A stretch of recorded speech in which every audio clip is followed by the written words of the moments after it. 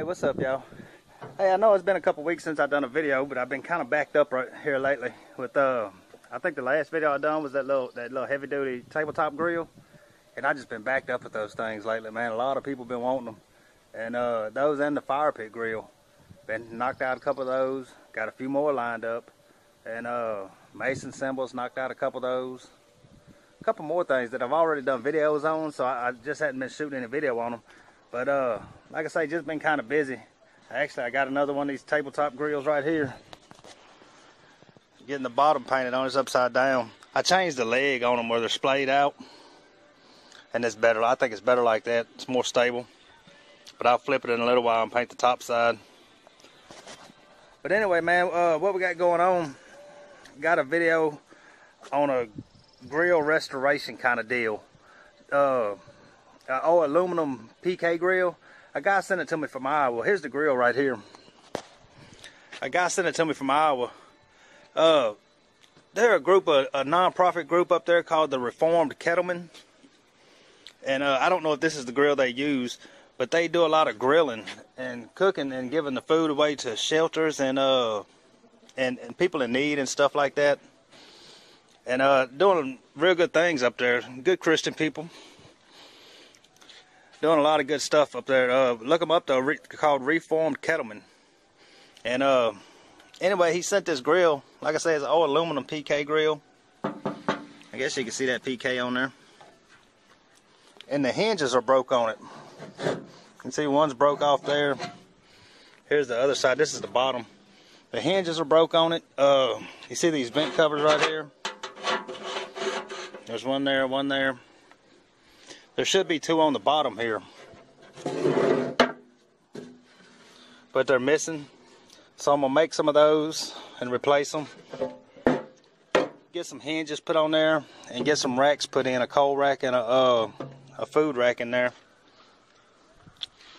And I guess he's got the stand to it. I know it sits on something. I think it sits bolted into here, and I'm assuming he has that. This is what he shipped to me. So anyway, we're going to build some hinges. And since I don't have a spool gun for this machine, for aluminum, I'm going to make bolt-on hinges for it. Where I can just bolt them on out of mild steel. And I got something going here. You can kind of see that little draw out. This will be one side of the hinge, I'm thinking. Kind of like a gate hinge. But it's going to be a little bit different. But I'm going to start cutting that out and start cutting these out. And see what I can put together and try to get this thing knocked out and get it back working right.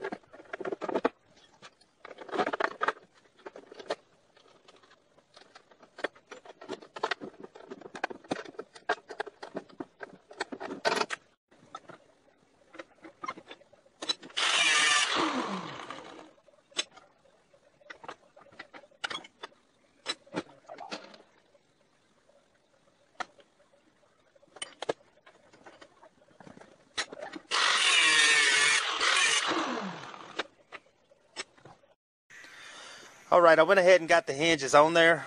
They're not completely bolted in yet. It's almost dark out here, so I just had to go ahead and try to get them on. These bends just about wore me out trying to get it all bent up right, because there's 3 different bends in it. After I got the first one, I was good. But they're on there. I just got to put 3 bolts in each one. And everything should be good on there. I'll put a nut on this side and there. I may cut those off. But anyway, finally those are there. I'll get those bolted on, and tomorrow I'll start on the vents and the racks. There's my son.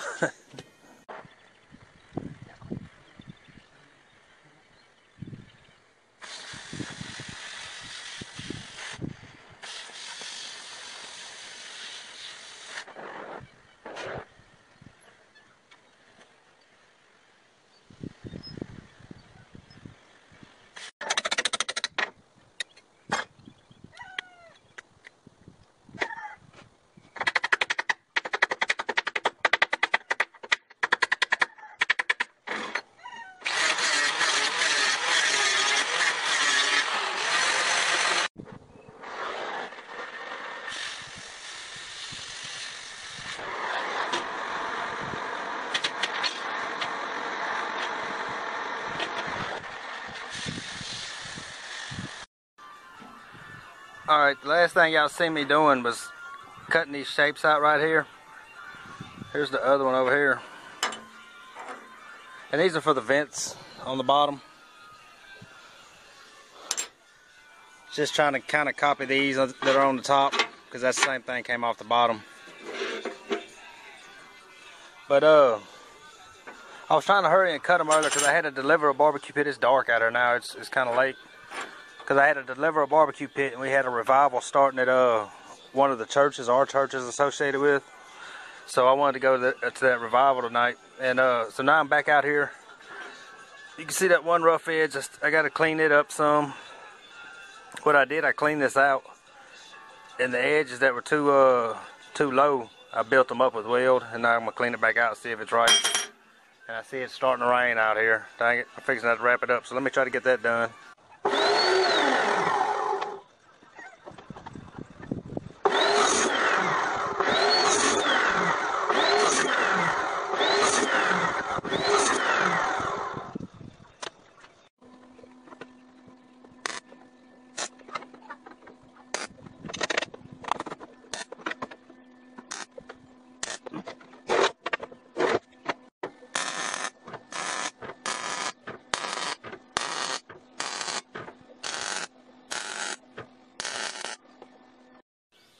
Alright, that was the racks I was just doing.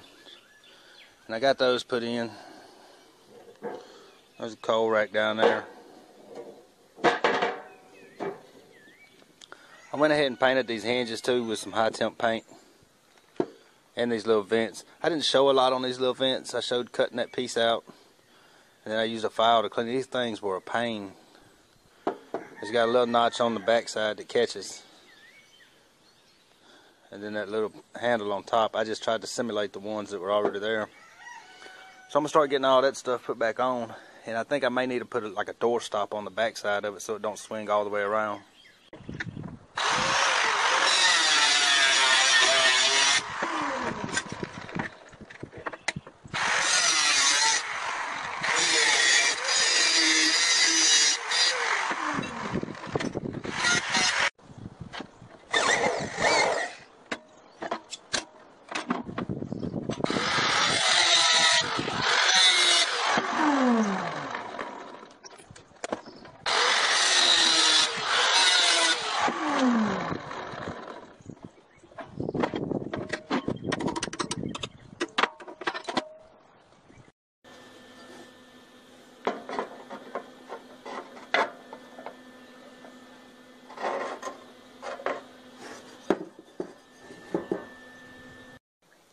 Alright y'all, that'll wrap that thing up. I'm pretty sure that's all he wanted done to it anyway. There's got to be some kind of stand that it sits in, and I'm guessing he has that already. The coal rack's down there.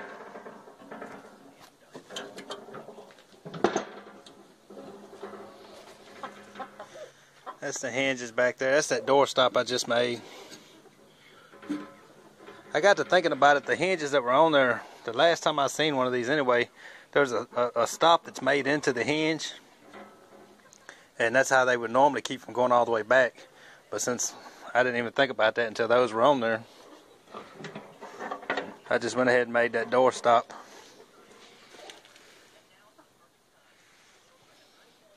I also did these, let me flip it over.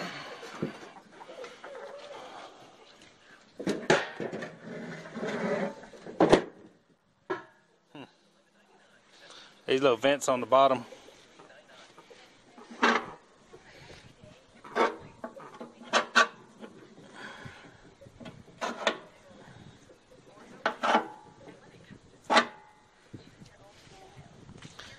So like I say, I think that'll get everything wrapped up. Now it's going to be hard to flip back over.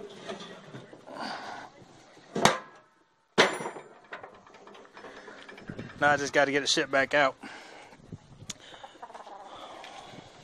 But everything came out real good. I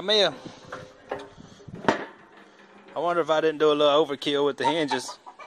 I mean, they look good, but I could have done a much simpler version of the nose. But they look good on there. One thing I didn't like that I ended up having to do, get this rack out. I didn't have these hinge holes lined out good, and I ended up having to notch these little ridges right here to get the nut to go in there. And those ridges are for holding the rack in. They're all the way around it. And so I had to notch those out. I wish I wouldn't have had to do that. And if I'd have had stuff here to weld aluminum, I could have just closed those holes back up and moved them over some. So hopefully that's not a problem. I mean, it's not going to hurt anything because I did the top still there where it can hold them. And as soon as you cook on it, it's going to turn it back black, so then it'll never even be noticeable. So hopefully that don't end up being a problem for him. I had to cut the top off of that nut right there, or that bolt, so the rack would sit in right.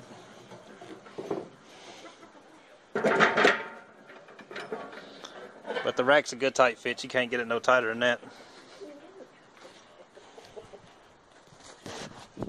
So anyway, man, if y'all like these type of videos, man, please like and subscribe. I'm not sure what the next one's going to be, man. I've been doing a couple on fabrication tips, welding tips and stuff. But I'm not sure what the next one's going to be. But y'all come on back for the next one, man. We'll see you then.